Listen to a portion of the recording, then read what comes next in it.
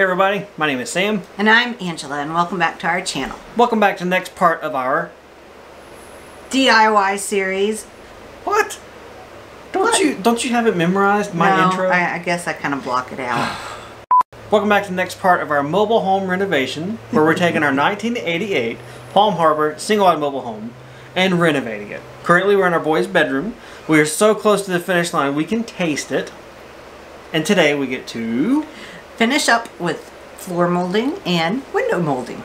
Pretty exciting. Yes. Because that's the last step. Yeah, after this we're done. Yes. Like done. So let's go. Let's go.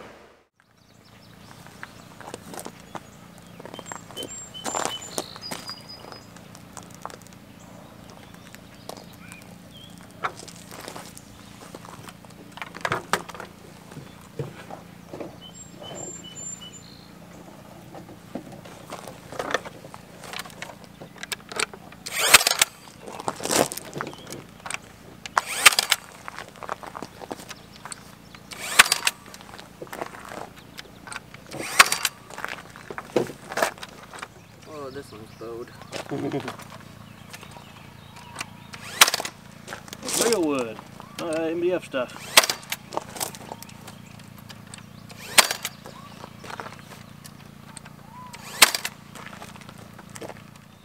So we're gonna have a miter. So I need to miter these quarter rounds.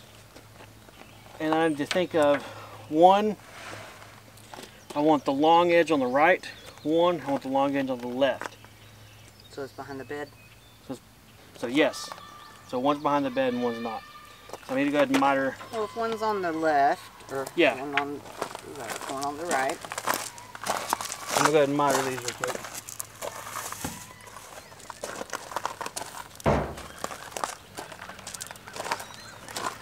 And I'll be starting down here.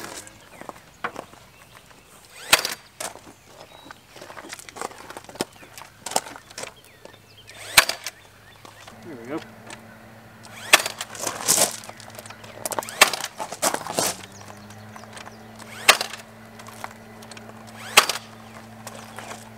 It didn't go in all the way.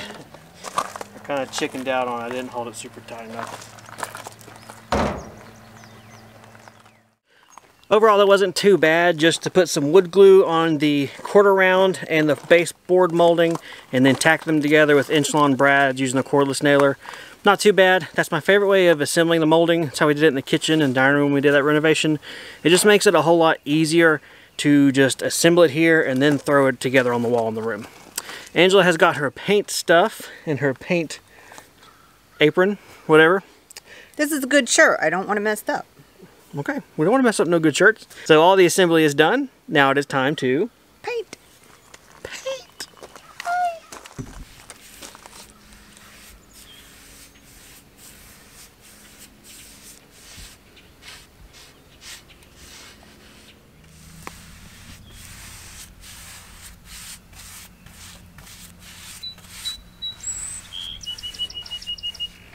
Well, that's how you paint. I only have 6 more to go. Alright, I want to first start on the window casement, and I'm following a design that I saw in another YouTube video, and then Angela also sent me a picture of off of Pinterest for a general design we want to frame or case out these windows with. As far as materials, I have a variety of 1x6 primed pine wood for the sill, and then some 1x3s and 1x4s. Basically window molding that was available to us in our local hardware store. I did go ahead and measure the depth of the windows and ripped a lot of the 1x4s to the correct depth so that I can trim out the inside of our openings. I also then went and ripped the window seal down to where it is 1.5 inches deeper than the inside lip or inside depth of the window, and that should give us a nice reveal and lip around the outside of our casement molding. My first step on all of this, now that I have everything ripped to their actual widths and my rough measurements in mind, is to go ahead and start working on the window sill first. I'm going to measure the actual width of the piece that I want to cut, including the bevel angles for this bay window pop out we have here in this location, and then go ahead and cut my piece, hold it in place, make lines to mark where the actual window openings are and make my measurements and marks and everything to notch it so that one piece of window sill will slide in and work for both of these windows all together. This is probably the most complicated board or a piece of trim I need to cut for this whole job. So I'm going to focus, but I don't think it'll be too difficult as long as I measure once, twice, 3 times, and then cut once or however many times, as long as I don't cut too much.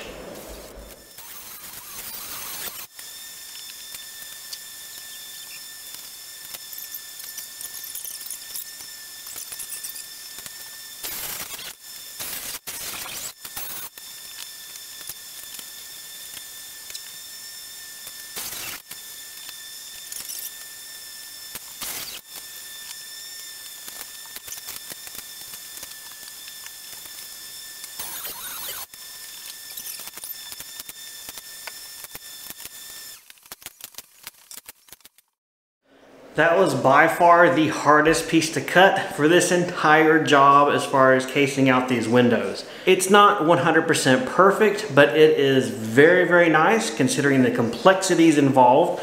The fact that I had to cut 2 window cutouts on one board, in addition to beveling for the bay window at different angles, and then almost messing up, fixing it, almost messing up again, but having divine intervention not put nails in my nail gun. Overall, ended up with a very nice product, and I'm very, very happy with that. That's great. This can be polished up, finished out with caulking, and look real nice. Next thing to do is go ahead and start trimming out the inside of the windows. I'm going to start on the tops first, then I'll do the left and right sides, or inside, outside, and then we can go on to the window casing. But let's not get too far ahead. Let's actually do what I just said first.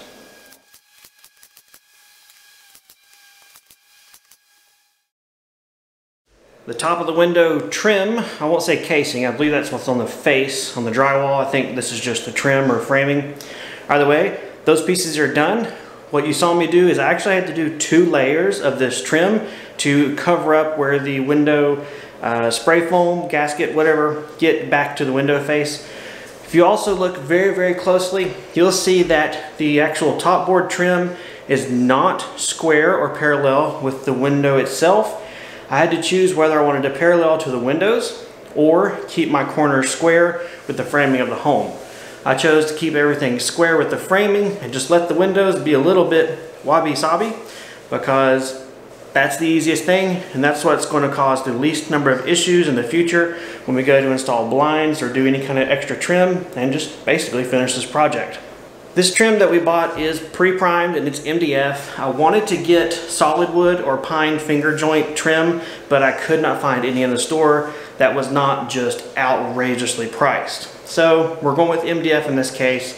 It's not ideal, but it's the best option we had right now. Like I said, the trim comes pre-primed, and it also comes with a bullnose or rounded edge on both sides. This was ripped down on the table saw, so I have a sharp square edge. That's also why this side is not primed.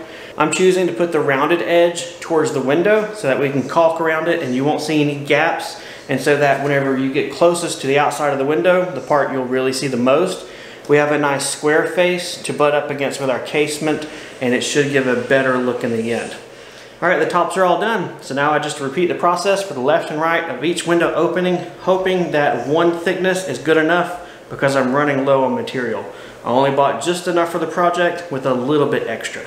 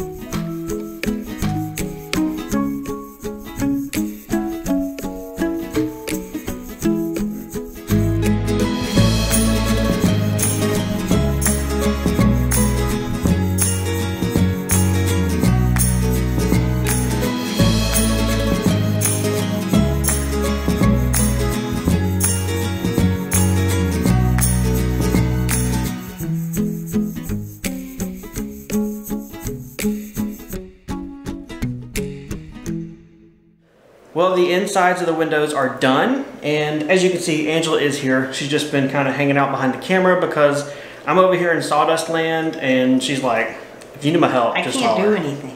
Yeah, but I like having you in here. We can talk about stuff. Yeah. Like the meaning of life. What are the kids doing? It's quiet. Yep. You know, that kind of stuff. So I did have to do a miter here on this far right side of the right window, and that was a choice because we ran out of material. So we could either stop what we were doing, drive probably 30 miles round trip, spend another $14 to $15 for one board, rip it, cut it and all that just to not have a miter, or I could show you guys how you could miter your molding, get a pretty good finish, be frugal, and otherwise just keep rock and rolling on the project. It's not that big of a deal. It's really not, because most of the time the blinds will be down, or at least, you know, cover the miter. That's why I put it up high. So it's good, it's fine. What we're going to do next is actually put the piece of molding across the top. We're going to do one solid piece. I've got a little scrap of the casement that's going to be on the verticals cut. I'm going to put it up there and mark it and see whether or not it goes all the way to the corners or bevels of the wall. I hope it doesn't. I'd rather not have to bevel stuff again. But either way, the next thing to do is the top of the window casement.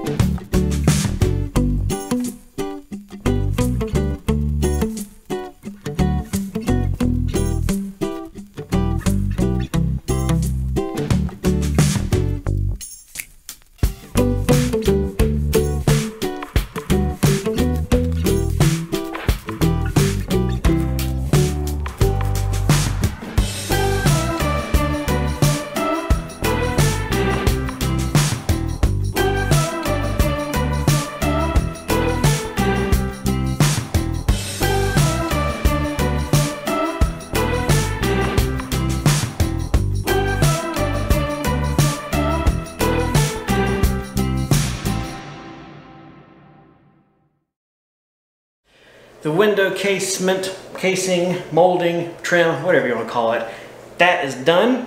What do you think of it? I think it's beautiful. It looks great. I'm glad to hear it. It exceeded my expectations. Yes.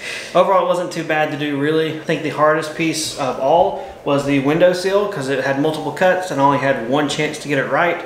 Thankfully, I was able to sneak in there and good enough. The caulk will be able to finish it off everything fine and it'll look great. I mean, it's really nice as it is, so it's not like we're trying to hide our mistakes with the caulk, but it'll just trim it out really nice. So we want to keep continuing on this rock and roll party of trim. Yes. And we're going to do the floor molding next. This room being what it is, and this house being what it is, there are no 90-degree angles in the room. They're close, but they're not perfect. So we're going to be measuring all of our cuts with this bevel gauge. In an ideal world, you would have like a digital angle finder, and I'll put a link to one below that I would have bought if I was buying one, but in the name of get it done soon, I'll be using a bevel gauge and then a protractor. We'll just find our angles at each of the corners, measure it with the protractor, divide it in half, and that'll give us our 2 angles to cut our pieces. Just like we did this ceiling. Yes, just like we did with the crown molding. Ugh, bad memories. So as far as installation, it's pretty straightforward. When you get your bevel cuts made, put it against the floor and the wall, and in our case, using some 2-inch brad nails, nail it in place. So we're going to stick you guys in the corner as usual, so we can continue to get this stuff knocked out, focus, and we'll see you guys when we have something cool to say, or when the job's done.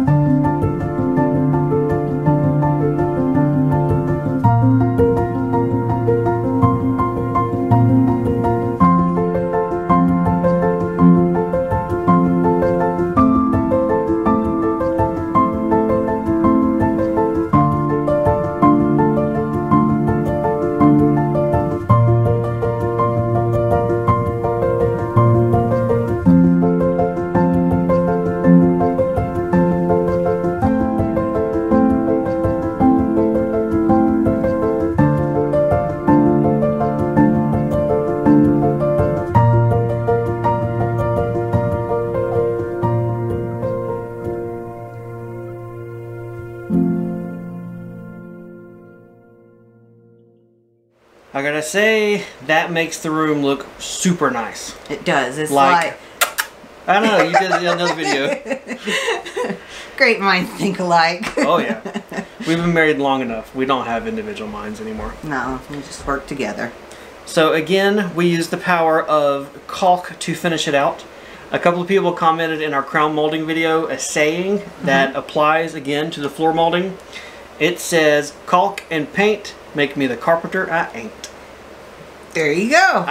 Filler it in. Took it a filler. That was fill it and filler in together. Drinking the apple juice there? No. Filler. So there we go. This room, construction-wise, for now, is done. Yes. The pocket door has not been finished, and of course the doorway is not trimmed out. But we're not doing that until the hallway gets done, so that we can kind of trim it all at once. Otherwise, that's it. Let's throw the kids in here. That's it. We're done. Yep. Just shove them in here. Yep. Do it yourself. Sleep on the floor. Figure it out. We're just kidding. We do plan on moving our children here in a nice parental fashion.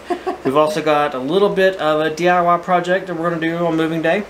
So stay tuned for that. But all in all, I'm just rambling. This room has been checked off. Feels good. Well guys, thanks for watching. Leave us a comment below. We love to read them. Otherwise, we'll see you guys next time on the homestead. See ya. Bye. My cue if I'm cut. Like I ever, whatever. Director and staff of one here. Either way, she is ready. She's going to start splapping. And throw me off. I'm going to start painting. That's not going to work. Paint and caulk make me the carpenter. Forget it. Yeah. What? Caulk and paint. Okay, that's it. So someone in a previous video in our... Okay, I'm just saying. So someone, or actually, holy moly. There you go, focus on the face. I'm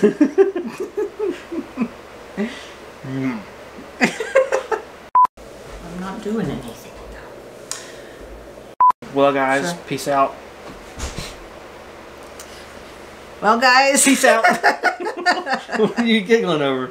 Because I say, well guys, like every time. Well, what else are you going to say?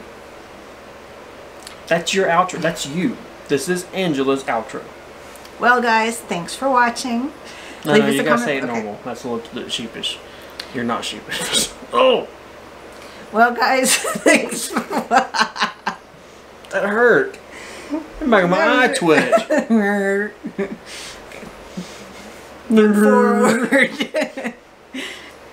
Well guys, thanks for watching. Leave us a comment below. We love to read them.